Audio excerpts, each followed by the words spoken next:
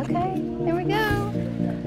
It's beautiful confetti. $50,000! We were one of the finalists for the Custom Culture Vans competition, and we just found out that we won the grand prize of $50,000.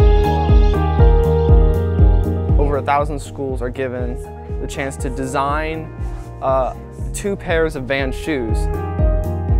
So one pair is based off of Head in the Clouds, and one is based off of the theme. Things that stick out to you about your hometown, what you're prideful of. I love working with these students. This group of seniors especially, I've been looking forward to what they could do since they were freshmen. I'm so proud of the work that we put into this as a team, and that it was able to pay off in such a large amount of money that can then go towards the art programs at our school.